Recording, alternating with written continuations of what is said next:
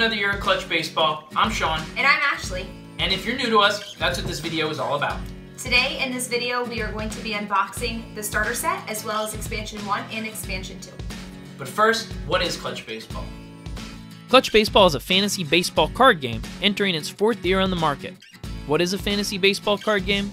It's a board game designed for 2 players, where you build a 26-man roster and a 50-card strategy deck that will help you throughout the game.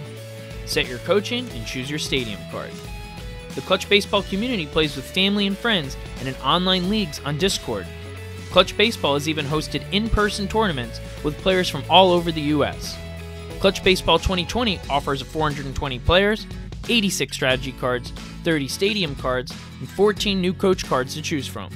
We will offer new cards throughout the year in the form of expansion packs, and will be featuring special LE cards that come in packs, featuring career best seasons and legendary players. But first, let's show you what you can get in this year's starter set. Okay, so we're going to start off with first unboxing here is our 2-player starter set. So we're going to put the expansions away for later. Those are all the other players that obviously aren't on the 2 created teams in the starter. But what we're going to do is open this up first. So 2-player starter set. Read the back, it's got some examples on it. It says 26-man rosters representing all 30 teams, 50 strategy cards. So what we're going to do is first thing we take out is the gameplay mat. So it comes with a paper mat, and as you can see on the table, I have a rubber mat. You can purchase your own rubber mat on our website. We'll just put this to the side, but all starter sets do come with a paper game mat for you to set up. Another thing that you can check out on the website is scorecards. You can print one out under Rules and Basic Scorecard. So first thing when we open up our starter set, we have Deck A and Deck B. It comes with a 20-sided dice, and this is kind of what you're going to use for a majority of the game. And then we have what we call over here our power die. This is 24-sided dice. These 2 I'll give to you. It only comes with 1 set. You can buy another set on there if you want.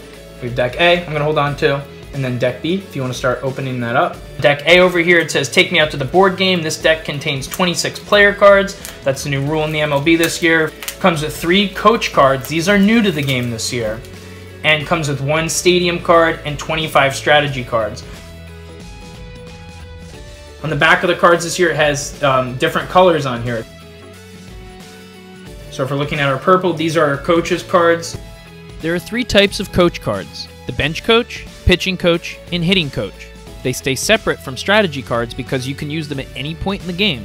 These cards are more advanced though, so let's put them aside till later. At some point, I'm just going to put them over here for now. Next, we have our stadium card. Let's just go with this stadium for now. It's Houston. Place our stadium card. That goes right at the top of the playmat up here. The rest, we have our player cards. So these are our 26 players. I'll lay them out over here. We'll go through those in a minute. And we have our cards with gray on the back. These are our strategy cards. At any point throughout the game, they have triggers on here. They say play up top. So you can either play before the pitch, play before the start of half inning. So these are going to affect the game in some way. So we're just going to put these over here where it says strategy for now. We'll put these all face down, shuffle those in a minute. What I'm going to do is I'm going to break my team up. So it's broken up into essentially 3 different categories. It's either going to be a starting pitcher, is right up top here. It says SP for starting pitchers. So I'm going to make a pile of my rotation, my starters. So Matt Hall, another starter. And any batters, I'm just going to start laying down here right now to start off, and we'll start figuring out next. So right here, he is an RP, so that's relief pitcher. So you have a starting pitcher pile and then a relief pitcher pile. And then I'm just going to put batters down here. So let's break this up.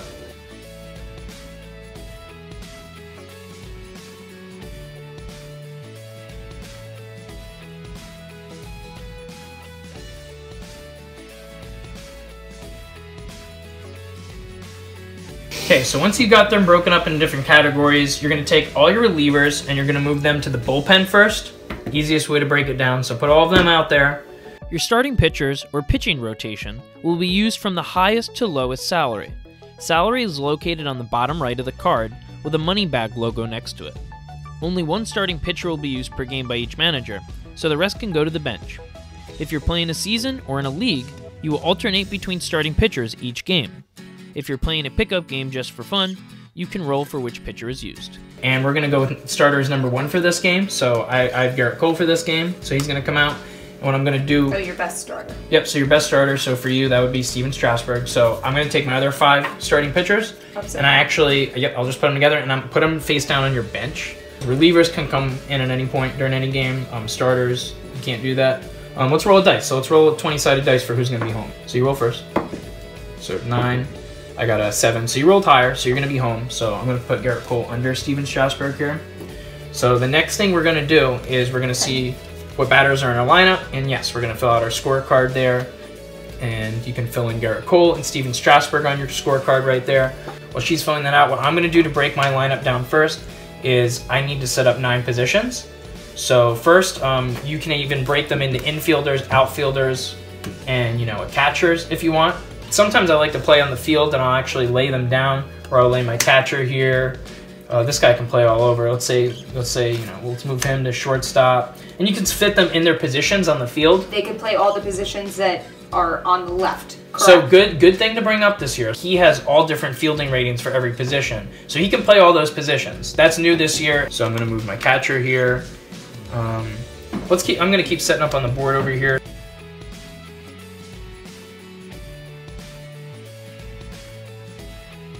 And then you got to pick a designated hitter. So my designated hitter is going to be Marwin Gonzalez, unless he thinks, when you're setting your position players, what you want to do is you want to look at their defense and see, okay, Marwin Gonzalez, he's a +4 in left field.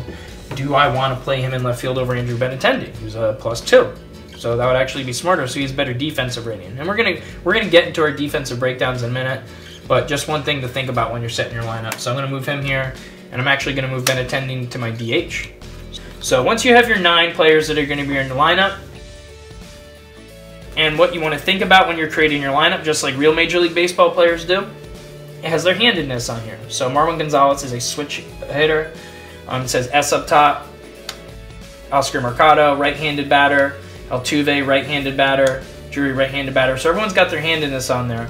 So when you're creating your lineup, the 2 things you want to think about is you want to balance your lefties and righties, because that's a big thing in our game, is matchups.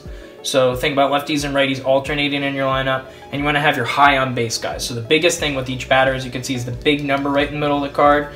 There's a 9, there's a 12, there's a 10, so those are their on base, and that's what's going to matter with them getting the advantage. So the advantage is everything in this game. So I'm going to just set my lineup here. We're kind of just going to do it kind of randomly for now.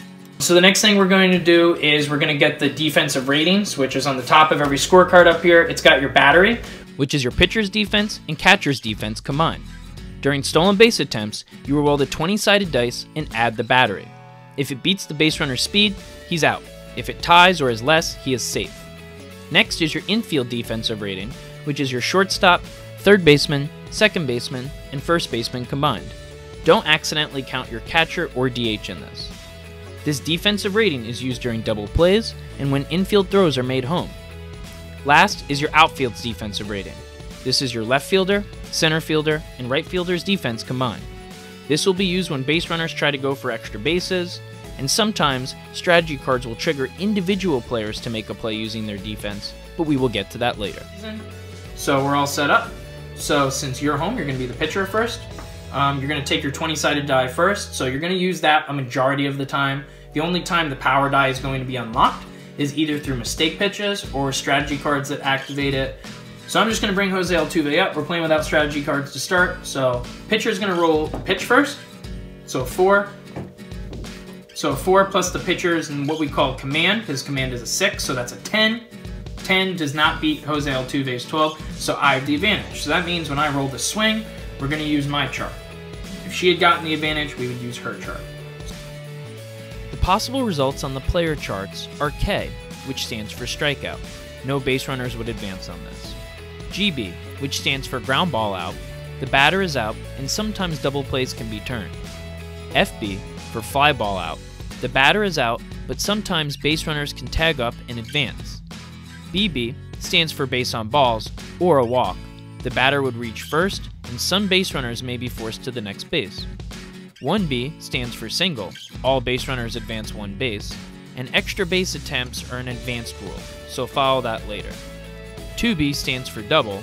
All base runners advance 2 bases. 3B stands for triple. All base runners would score, and the batter goes to third base. And last but not least, HR stands for home run. The batter and all base runners would score. So me, the batter, I'm going to roll the swing. The 6. The 6. So 6 on Jose Altuve's chart is a walk. A walk. So he's going to walk to first base, and she's going to keep that tracker down on her scorecard. So she's going to mark a walk down. Stephen Strasburg, yep. All pitchers have IP, which stands for innings pitched. This is their stamina and how long they can pitch before becoming tired. Two things can affect a pitcher's IP: walks and runs. These are both scored separately, but for every 4 runs or every 4 walks given up by a pitcher, they lose 1 IP or inning pitched. When a pitcher becomes tired, they lose 1 command for every inning over their limit. And the batter uses the power die every swing, a very harsh penalty. Okay, so next batter up, Anthony Rendon. So the pitch. 11 and 6 is 17. So your advantage. When determining which player has the advantage, you must also factor in the pitcher and or batter's handedness bonus, if they have one. Some batters, like Anthony Rendon, get a boost to their on-base. Rendon gets +1 to his on-base when facing a right-handed pitcher. Pitchers can also have this bonus, except it boosts their command instead. These handedness bonuses can range from +1 to +3. Something to think about when making your lineup or a pitching change. So you rolled a 17, so it's still your advantage. So I'm going to roll the swing. I still roll it, but we're going to determine the result on your chart this time. So a 1. Okay, a strikeout. So Anthony Rendon is out. Before we throw our next pitch, you may be wondering, what is this X on a pitcher's chart? This is the X zone. If a pitch roll falls in your X zone, the pitch is a mistake pitch, and your opponent gets to roll the swing with the 24-sided power die. Strasburg is really good, so his X zone is a 1. The X zone ranges from 1 to 3. The zone is sometimes affected by stadiums, strategy, and coach cards. The last thing you're probably wondering about is clutch. It's the name of the game. All players' clutch is found on the upper left or right hand side of the card. Clutch ranges from -3 to +3 and represents how well a player performs under pressure situations. In clutch baseball, we call these clutch moments. They too are activated by stadium and strategy cards. And that's it for our tutorial video. We got to show you what was inside the box of our 2-player starter set. If you're looking for the rest of the 420 players, pick up the Expansion Set 1, featuring players from Arizona through Miami, totaling 220 cards. In Expansion Set 2, find players from Milwaukee through Washington, featuring the remaining 220 cards in the set. If you're looking for more advanced rules, or how different stadium and strategy cards work, be sure to check out the rest of the videos on our YouTube playlist.